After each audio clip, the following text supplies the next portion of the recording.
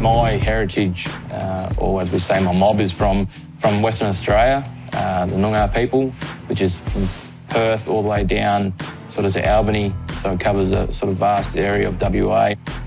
The opportunity to design the jumper for the Deadly team, that'll be led by Eddie Betts. Put my hand up to be a part of it and to do a design, and wasn't sure how well it'll come out, but I was very proud how it turned out.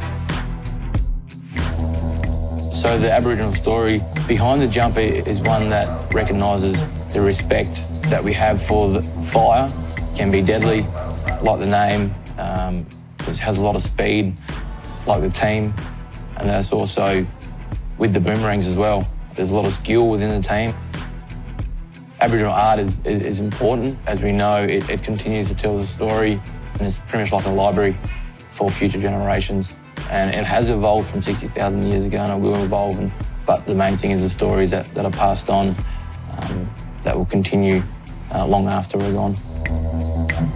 The term deadly is something that's known nationally across Australia.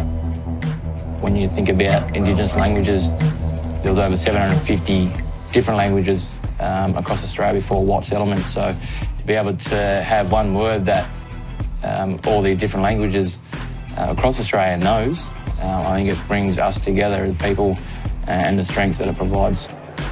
So what excites me most about the AFLX competition is the biggest names in the AFL are leading the teams. You've got Eddie Betts, Dangerfield, Fife, Rewalt, and these players bring people through the gates week in, week out throughout the season, and you get an opportunity to see them with some of the best players in the competition that they get to pick. So yeah, it's really exciting.